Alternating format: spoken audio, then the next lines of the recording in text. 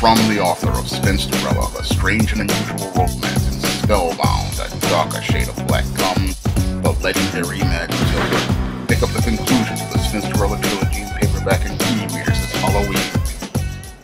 In today's video, I'm going to be reading a sample chapter from my 2011 novel, The Temptation of John Haynes.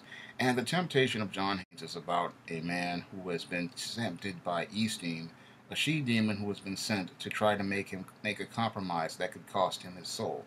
I hope you enjoy this sample chapter, and I hope you pick up the book on Amazon.com or other online booksellers. I stare at my reflection in the scratched plastic window of the crowded D train as it bolts into the 7th Avenue station. I should have followed Colleen's advice and called in sick today. Said something cute to the receptionist like I had a broken heart or something. But if I stayed home, I don't think I'd ever get out of bed again.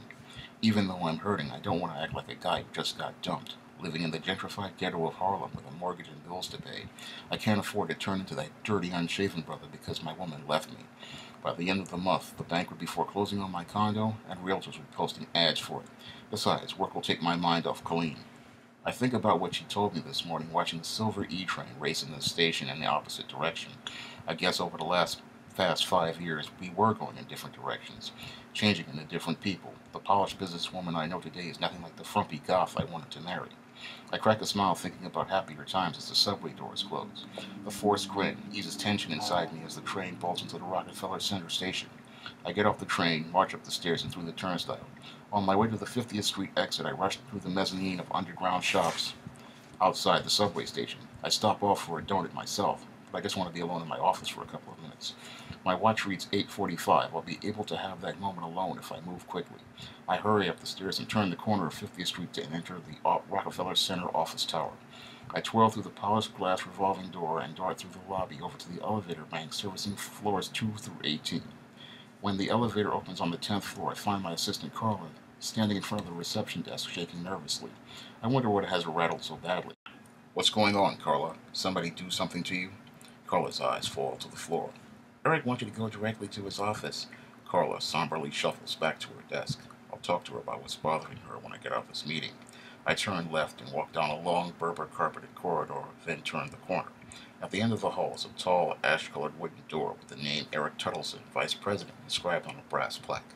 I open the door and the short, wavy-haired, mocha-colored man in the bird's-eye business suit turns away from the picture window he's staring out of to greet me with a scowl. I smile at him, hoping to break the tension swirling around the room.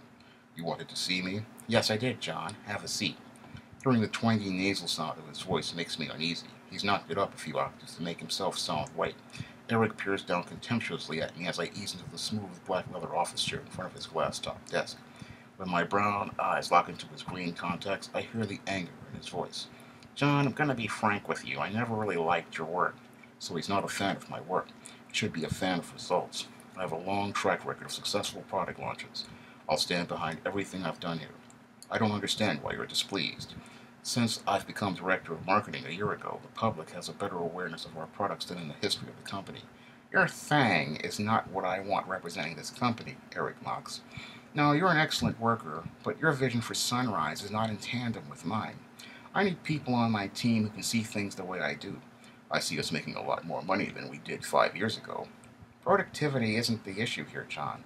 In order for an individual to grow in a corporate culture, they must have values similar to those of the group. After reviewing your resume and background, it's clear to me that you're not going to fit in with the members of the overall Sunrise senior management team. Listening to his arrogant comments, it seems who I am rubs him the wrong way, since I'm just a common Negro to him and not one of those blacks with a high-class pedigree. I'm not supposed to be working in this kind of job. In his Sunrise Foods, senior management jobs are only for those blacks who have the honor of tracing their bloodline back to their white slave masters. My bad for working hard and getting promoted on the merits. My resume and background were quite impressive when I was hired here 5 years ago. For someone working in an entry-level position, Eric dismisses. However, Sunrise Foods needs a creative visionary with a more refined background to supervise our marketing department. My ideal candidate would be someone whose experiences have enabled them to gain an expanded perspective of the world. An individual with a degree from a top university who worked an internship at a major corporation. This more well-rounded individual would be more suited to the tasks of running our department than someone of your limited experiences. By using big words and jargon, he thinks I won't know he's just insulted me.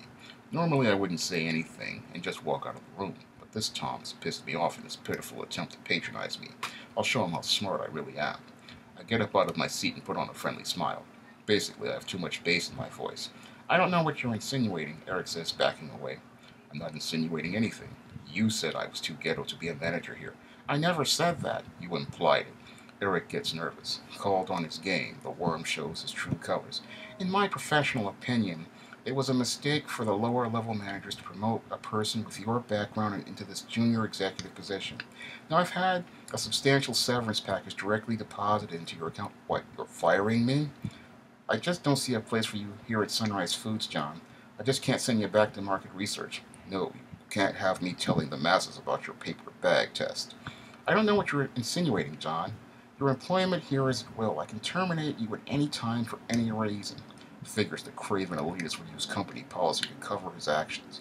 The coward probably researched this down to the last letter of human resource law so he could have every legal justification for firing me. It seems this old, proud, black-owned company isn't as pro-black or as self-aware as it purports itself to be. I guess I have 2 weeks' notice. Actually, I'd like you out of the building as soon as possible. I'm sorry you wasted so much time here in your professional career with us. Eric hits a button on his intercom. The door opens abruptly and 2 burly security guards storm the room. I guess they're here to restrain me in the case I decide to get found like all those thugs he sees in the gangster rap videos. The only person embarrassing himself will be Eric Tuttleson. I'm not giving him the satisfaction. I'm sorry I wasted my time with you two. Guys, could you please escort Mr. Haynes out of the building? Thanks a lot. Oh, I'm John in private and Mr. Haynes in front of company. He's lucky I'm a Christian or I'd curse him out. Carla nervously shuffles into the office with a white cardboard box containing my belongings. I can tell by the disgusted look on her face she didn't want any part of this. I'm sorry, John. Don't be. As I take the box from her, the chocolate-colored brother to the left of me gestures for a canister on his belt. Brother, you don't have to reach for the pepper spray. It ain't going down like that. The guard pulls his hand away from the canister, and I am escorted down the corridor to the elevator bank. My heart pounds in my chest as I check the contents of my box. Joe Fixit Hulk action figure, Egyptian Queen's calendar, post-it notes, Vanessa Williams CD, Luther Vandross CD, Whitney Houston CD, broken Batman mug I use as a pencil cup, Hudson College coffee mug, my winter gloves, stapler, legal pads, Rolodex, framed photos of Colleen and me, 10 framed achievement awards that hung in my office. Carla did a good job of packing all my personal effects. Everything is all here. One of the guards hits the down button and the officers follow me into the car. I take deep breaths to calm myself until the elevator opens in the lobby. It's not until I twirl through the brass revolving door and walk out onto the sidewalk that they turn around and head back to their posts. I keep my eyes down on the contents of my box as I turn the corner. I need to get down to Tiffany's to get my money back from Colleen's engagement ring. I'm sorry. Thankfully, the tall, red-suited stranger doesn't appear upset by my violation of his personal space. I'm about to apologize, but the warm smile on the burly black man's face tells me there's no love lost. I'm sorry. That's all right, brother. You have a good day. Thanks, man. When the stranger turns around and walks down 6th Avenue, I continue walking up towards 5th Avenue.